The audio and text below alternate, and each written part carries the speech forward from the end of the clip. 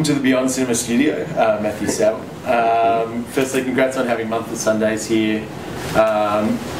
It's great for me, obviously, as an Aussie being over here, coming and watching a film and then seeing Anthony LaPaglia, someone who's like well-respected Aussie actor, but on home soil, you know, doing his Aussie accent again. Yeah. And it's also great seeing someone like John Clark, a comedian of note who the world should know more of, in the film as well.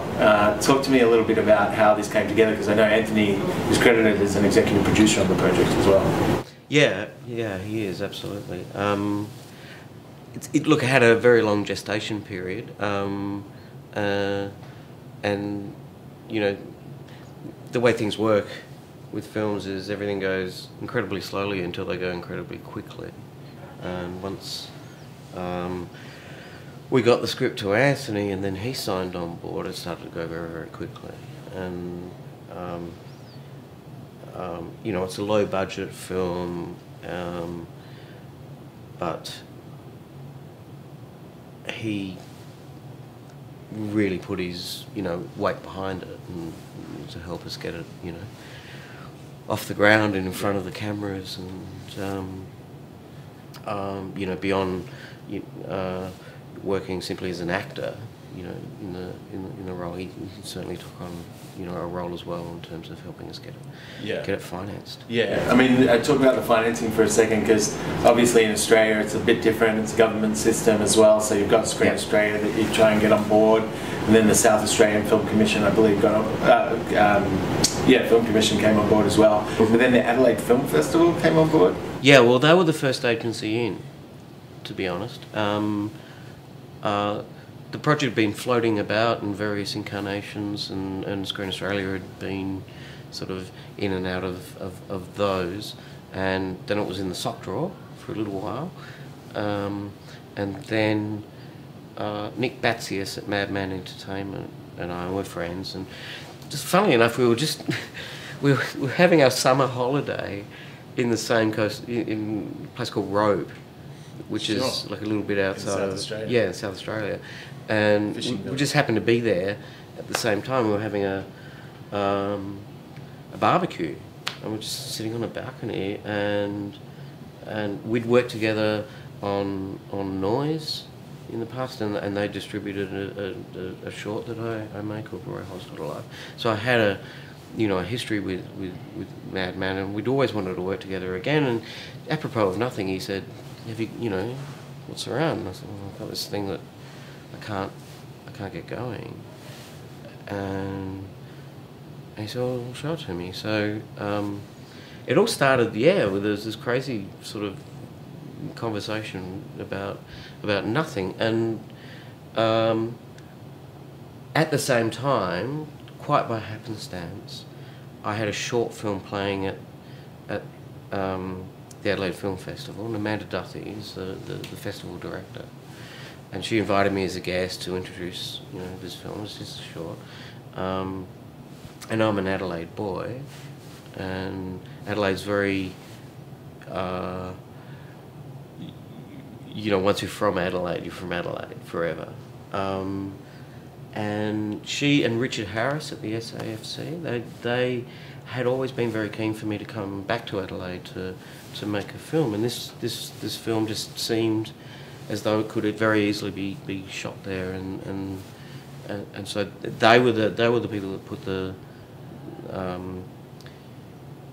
they were the first people to toss the coin into the hat, as it were. That's cool. It's kind of like, it's almost like the movie. It's like people are going about their daily business, and then all of a sudden a relationship changes. Yeah. It becomes amplified, and then all of a sudden there's new players at the table and new relationships being formed, and all these different kind of machinations that come into play. Well, there's nothing like happenstance, really, is there? Yeah. You know, and your life changes.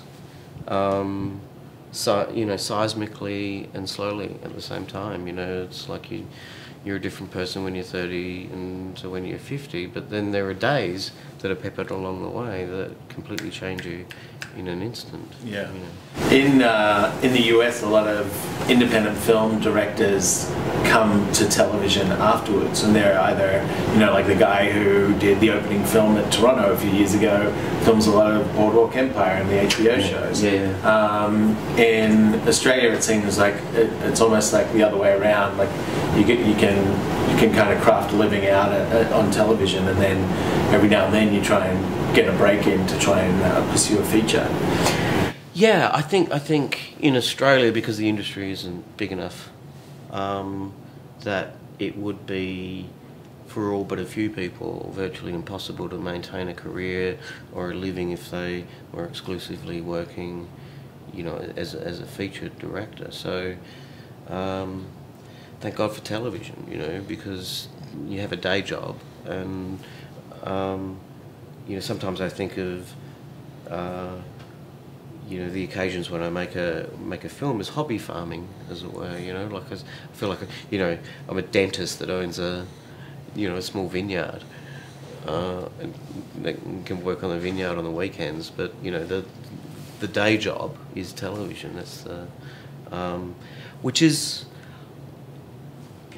There's a lot of people try to make the distinction between the two mediums. I think there is still a difference between the two mediums, but the gap's closing. Yeah. But the great thing about television, for me, is it gives directors an opportunity to be constantly working and not constantly, but getting a few runs on the board. Yeah. Exercising those muscles. Exactly. Yeah, exactly. Yeah. And then when if you're lucky enough to get the opportunity to work on a film, there's a lot that you can bring from that television environment that's very helpful. Yeah, and the comedy here is much more subtle than someone that has been associated with you in the past, people like Chris Lilly. So, like working with him, I saw Sean McAuliffe, has a thank you in the film as well. Yeah. So there's been a lot of kind of comedians circling around your world. How does that inform your brand of humour? How does that refine your brand of humour? I learn a lot from them, and I've been, the past 5 years, I've been working with Josh Thomas a lot on a show called Please Like Me. And we've just finished the third series, and I really love performers. I love actors. I really admire them, but particularly comedians. I have this deep admiration for, and you make this assumption that these people that are funny on television are funny people, but what I almost invariably find is that in their day-to-day lives, it's not that they're not funny, they're incredibly funny, but they're serious as well, very serious-minded, and understand comedy as an art form in and of itself, and know the rules and the mechanics of the rules, and I felt really grateful to be able to work with people like Chris and Josh and Sean, who have been very generous and very kind in sort of showing me the mechanics of comedy and how it works, and it's actually a very serious business. Yeah, except when Leif Garrett is involved. So in terms of that moment in the film, yes. So growing up, it was a cheap shot, but it's like 80 minutes in the 90 minutes of the film. It's like I've earned it. I can do a cheap shot. It's fine. Okay, so if Leif Garrett, I do apologise to Leif if you're watching. If he's the punchline for that moment, what if you growing up in Oz as an Adelaide boy and with posters on your wall, who could we have expected to see in those posters? On my wall? Yeah. It would have been Han Solo, probably. Yeah. And then... or Chewie. And then kind of a final question in terms of the kind of overall message of the film. If you could steal those moments and have time or more time with anyone, who do you wish you could have more time with? My kids. You know, I mean, it's great to be here at this festival, but I've got these like 2 kids and this wonderful wife that I'm not spending time with, and you know, they're not going to get any younger. That's a great question. There's a million people, you know. That's a really good question. What about you? Don't talk to me. I'm just the interviewer. Who would you spend more time with? I don't care. Yeah, I mean, I on a personal level, yeah, my son for sure. Yeah. Like, and do it, you know, take the red eyes and go on later flights and squeeze those edges to make sure I can. But what about in a fictional? What about in a fictional sense? Yeah, this is a great question. I love this game. Yeah.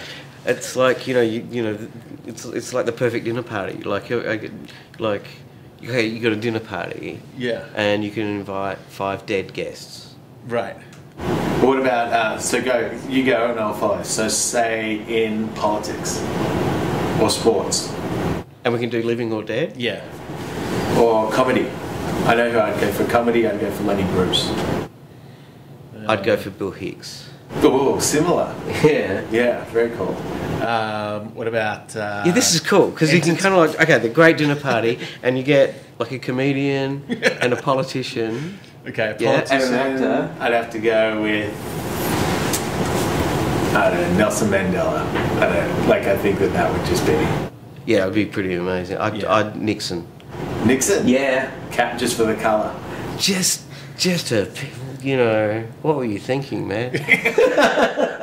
I mean, you did some, you know. Entertainment. Entertainment, so... Well, let's do actor and then do musician. Okay, actor. You going first? Or? No, you go first on this one. On actor, living or dead? Yep. Jimmy Stewart. Jimmy Stewart. Jimmy Stewart, yeah. Oh. If I was going dead, maybe I'd bring back Philip Seymour Hoffman for a bit. Yeah. Too soon. Too soon. Need more. And living. At the moment, I think I wouldn't mind sitting across the table from if I'm going guy, probably Tom Hardy. Yeah. Tom Hardy or Christian Bale, both super interesting. Yeah. You?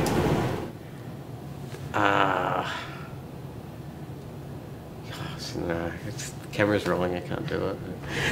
You might get him in the next film if you. What about Clooney? Yeah. Clooney. All right, I'll do Clooney. Female? Dead? Dead female.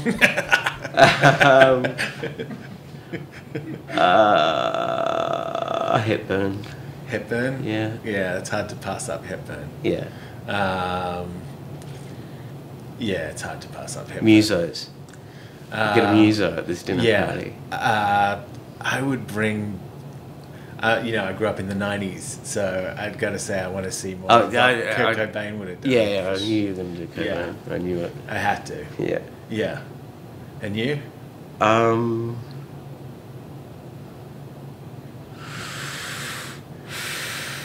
Mozart. Mozart's Yeah. good. Yeah.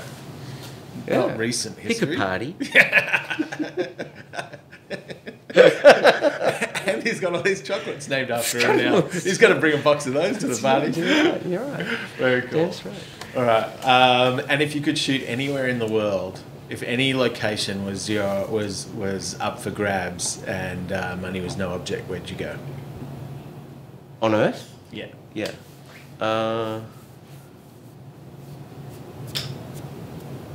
Antarctica. Awesome. We'll hook you up with the film commissioner for Antarctica. Yeah, exactly. I think they've got amazing tax breaks there. Yeah. You know, Great amazing rebates. Great incentives in winter. Awesome. Thanks, mate. Thanks for coming and spending a few So minutes nice to with talk us. to you, Cheers. Elliot.